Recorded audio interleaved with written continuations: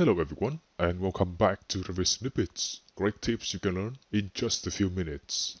Today's lesson is for all of you out there who are struggling to manage a big number of design options in your Revit file. You know that thing when it started out with just a few, but then they quickly add up, and now your model is running slowly because of 20, 30, even 50 design options. So let's see today how we can quickly remove obsolete or redundant design options from your model to make it work quickly again. By the way, if you are new to this channel, make sure to subscribe now because we do tutorials like this every single week.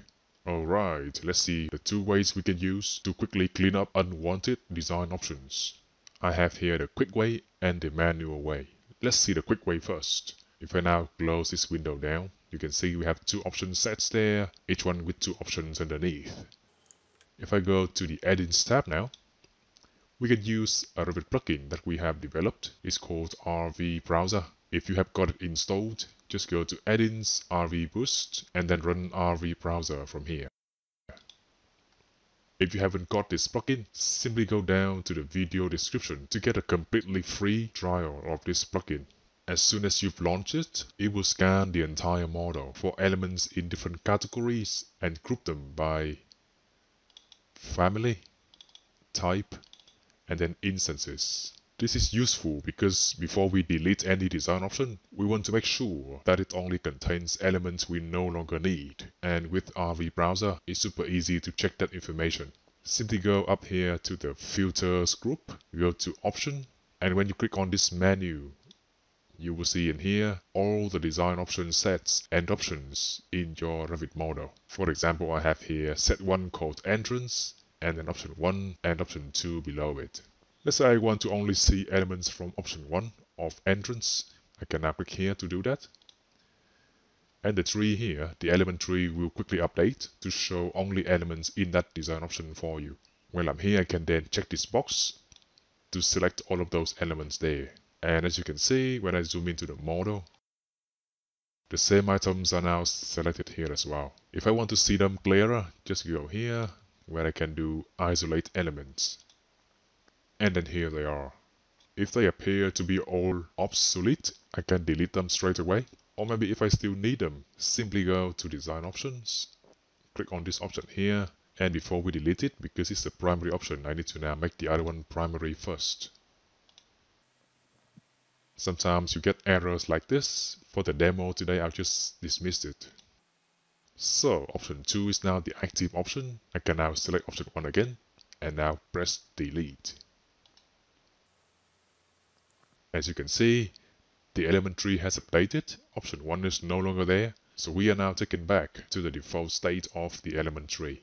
When I go back to option here, under entrance, there's only option 2, so everything is live and constantly updated to give you the full picture at any point in time. This way, you can quickly see which options only contains element you no longer need and delete it in Revit accordingly. If I want to check out, I can do that as well. If the tree shows only category, I can always expand this and see elements, families, and types underneath this tree to make sure I'm deleting only things I no longer need.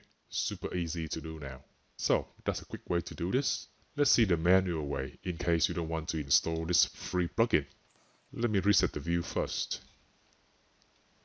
And now let's say I've done cleaning up options for the entrance. I can go now to here and see which one of those two under layout that I can delete. Let's do the same thing now of finding out which elements are there under this option here, layout 2. Firstly, I need to make sure that I'm starting doing this from a view where nothing is hidden. If I jump onto this view straight away, maybe I will miss some elements because what if they are hidden by element, by category, by filter and so on. I may not see them, even though they belong to that option that I want to check. So the trick is this. Simply select this view here on your project browser and press delete. Oops, that's the only view, so I need to open another view first. And then delete it from here.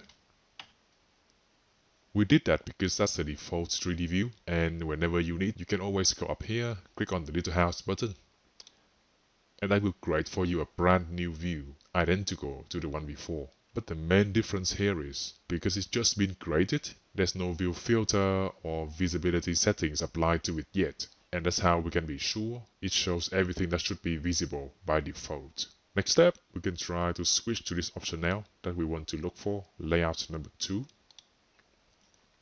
And here, let's try to see what it contains. It's a bit hard to see here, so firstly, let's change the view now to wireframe mode. And you can just see there, these are the elements in this option. If I want to see them in isolation just like with RV browser, I can now do a cross-window selection like this and do isolate elements. And here they are. It's now up to me if I want to delete this option. If that's the case, you can now switch back to main model, go to design option now, select layouts 2, and just delete it from here. After doing that, we only have one option under each set, much cleaner than before and much faster for the model to process.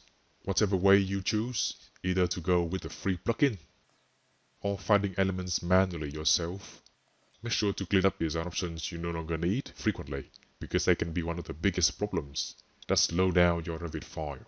Alright, if you enjoyed this lesson and want more like this coming every single week, make sure to subscribe to this channel.